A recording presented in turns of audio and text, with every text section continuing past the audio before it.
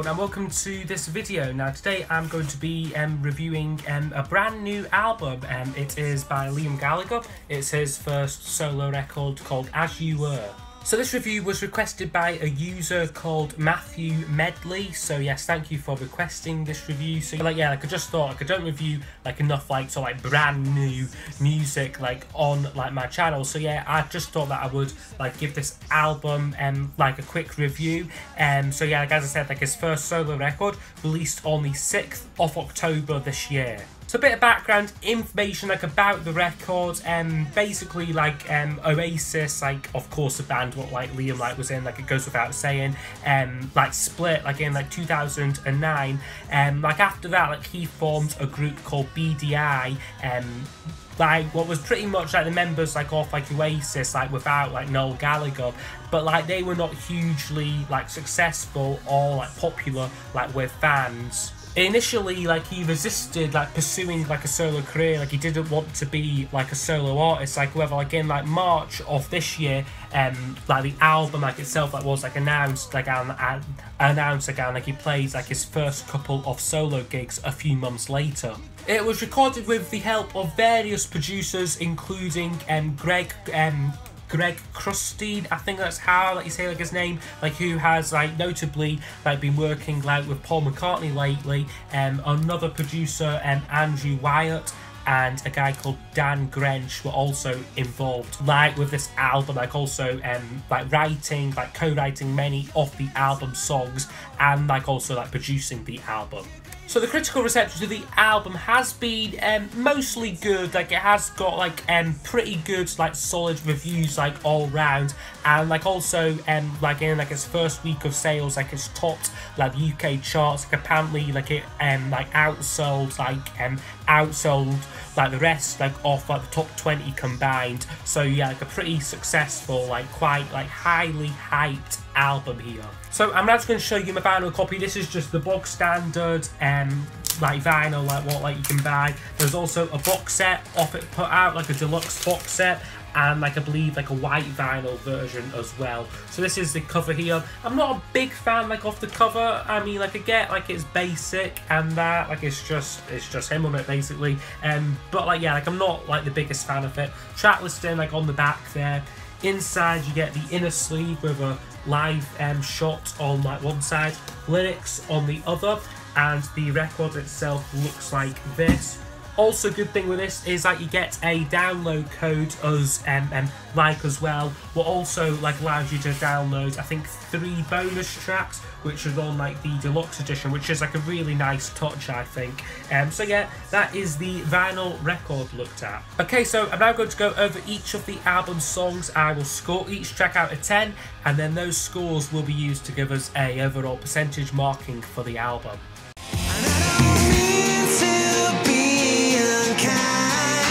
So we open up with the song Wall of Glass, which was the first single from the album, and I must say when it was first released, I really quite liked this song quite a bit. I mean, it wasn't it didn't blow me away or anything. It wasn't one what I played constantly, but I did really enjoy it. I thought that it was a really worthy first debut solo single from Liam. It's got a very sort of sharp punchy sound to it, with this swelling harmonica and distorted guitars in it. I think it sounds really good.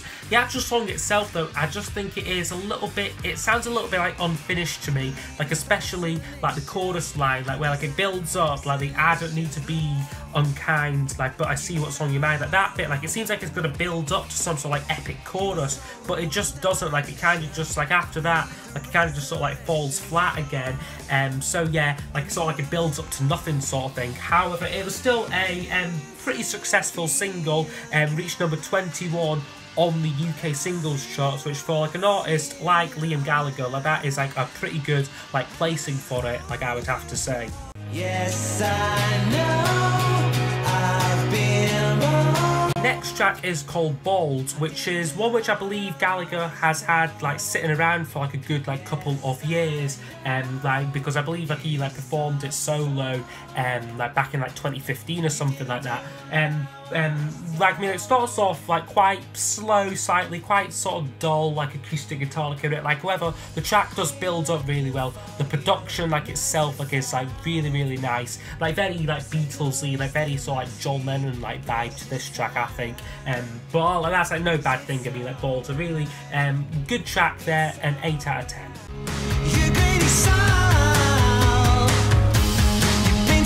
And then we get another real rocking song called Greedy Soul, which I really, really love this track, giving it a 9 out of 10. Like, it's got a great sort of swagger, like, and like attitude, like right from like the set off. Like, it's nicely produced as well. Like, we've got like a acoustic guitar like in it, but it still sounds quite heavy, still sounds quite tough, which is a really sort of like difficult thing to do, like using like a acoustic like instrument. Like, I mean, like, it is a great song, like really sort of like catchy track there, like, I think. So yeah, Greedy Soul, yeah, a pretty good song there.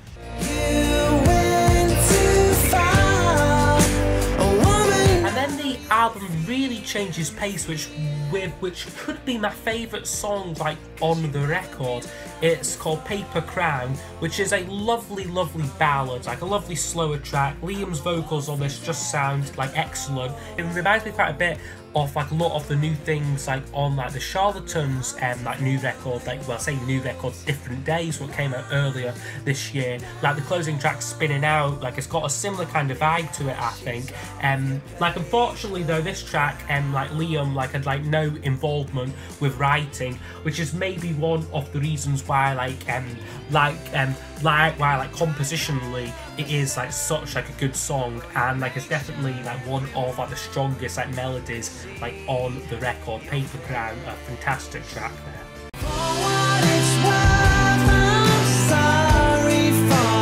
Next track in is the third and I think current single from the album, For What It's Worth, which is another sort of ballad like song which I do quite enjoy. It's very sort of like John Lennon-esque, like very similar moods, like I think, like to Jealous Guy, like similar sort of like themes like lyrically, like, and like that. Like, I mean, like, it's very sort of like about like sort of like reconciliation, like apparently, like I've heard, like it's like a message like to like brother Noel. So yeah, like For What It's Worth, I mean, like a lovely track, like great like arrangement to it. Just a little bit safe though, like it's very like Oasis, like very sort of like Beatles, like very much like Liam Gallagher, like in like his comfort zone. This track, like, I think. But that is still like a great thing though. So yeah, like an 8 out of 10 For What It's Worth. She's working me and then side one closes with another great song actually, and it's called When I'm in Need, which is a lovely, lovely ballad. Like, again, like the ballads like on this like on this album probably like stand out more than like some of like the more like mid-tempo rockers. I mean, like it begins like with like a lovely like soft like acoustic guitar like played by Gallagher like himself, and like it's got a great like string arrangement to it. The melody like is like excellent, and like I love the way like this song builds. Like, it doesn't just stay like in like the one like sort of like mood to it, like it builds up, like the string arrangement becomes louder, like it becomes like a lot more like anthemic like towards the end. So yeah, like When I'm in Need, another great track there, like an 8 out of 10. You better run, you better hide. So overall, like, as you can tell, the first side is actually really, really damn good. It is though when we turn over to the second side, which is where the record kind of goes downhill a little bit. We start off with a song called You Better Run, which is a more like up-tempo track, like with like not a lot much going for it. Like, it's got like a driving like guitar riff to it, like, but it is like a tad like overproduced, like a lot of like big horns like on like this track. It does have like a really nice bridge to it, which does like lift the track somewhat. Like, however, it is still a little bit dull, like a little bit like just sort of like filler material.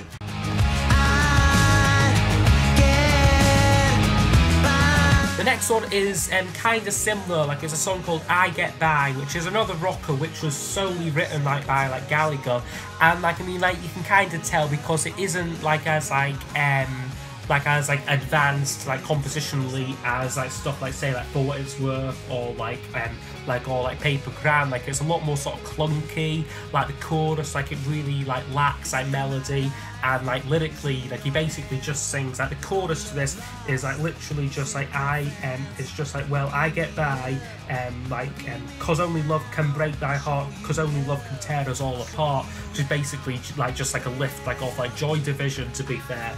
So yeah, like quite a forgettable track there. Like I Get By would get a 5 out of 10.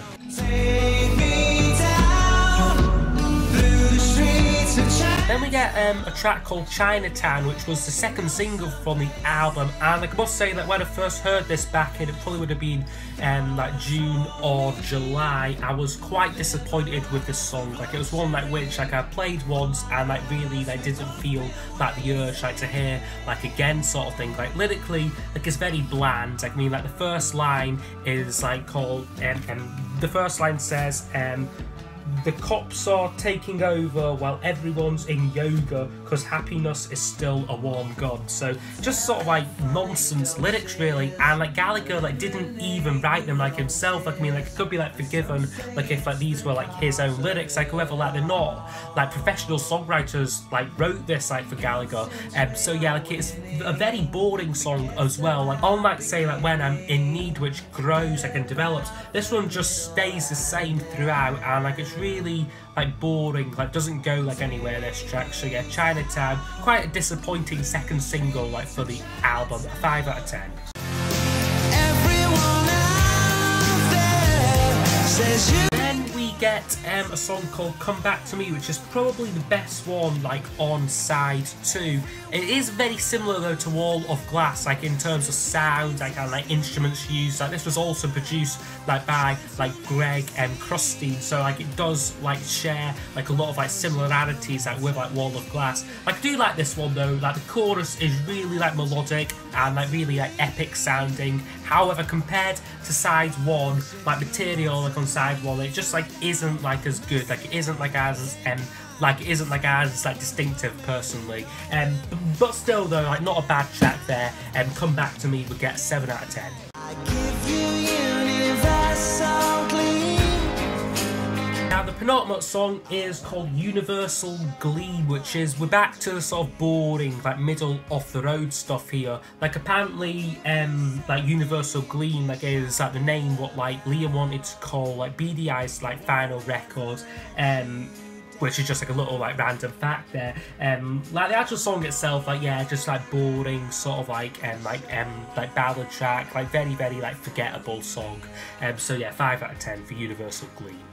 I've all I need and more. But thankfully though, we do close with a solid song called I've All I Need, which is a yeah, like a really like lovely song, like musically, like the guitar like riff like throughout the song, like it's really catchy, like really like effective chorus as well. Maybe he goes a little bit like heavy-handed like with like the Beatles references like on like this track, like mentioning like All Things Must Pass, like and like Tomorrow Never Knows, like what's he saying here, like Tomorrow Never Knows, the winds of change must blow, and that so yeah, like they do sound a little bit forced to me, but like of course I mean like Liam, like a massive like Beatles fan, like he is like going like to mention them like in like his like songs and that, but like yeah, like a good closer I think, like of All I Need. So yeah, like that closes the album pretty well I think. Okay, so overall this album scores 71%, which is a good score. Like it isn't a great album this, but it is a good record, like I think, especially the first side, which I think like if like he'd like been able like to sustain that quality like onto the second side he would have had a really great record, which would have probably rivaled like the first like Noel Gallagher's High Flying Birds album. However, like as it is a very safe like and like predictable album. Like he's not really pushing himself musically, but like I can understand why like it is like being like such a like success, this album, like both like with like fans like and also like critics like as well, because it is so like normal, like so like Oasis like whereas like Noel Gallagher's solo stuff like is like a little bit more different. Like this one like is very much like kind of like a throwback throwback like to like the 90s sound.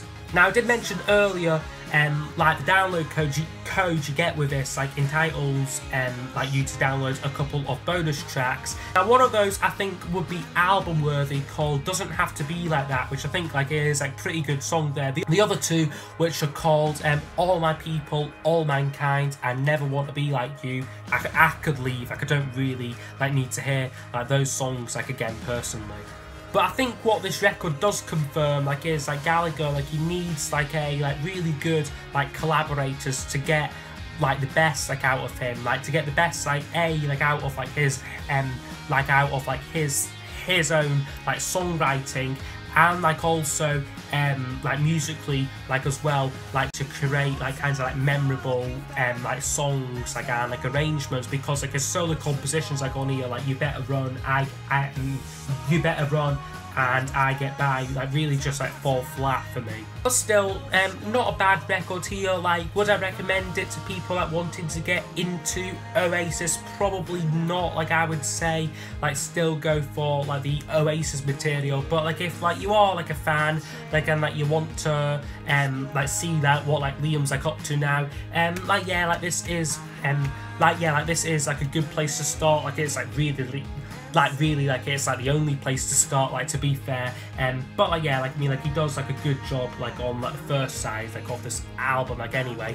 So yeah, like I've blabbled on too much today like anyway, so I just want to like conclude like this video. So yes, thanks for watching, and I will see you all next time for the next video, like whenever like I film like the next one. So yeah, see you and bye bye.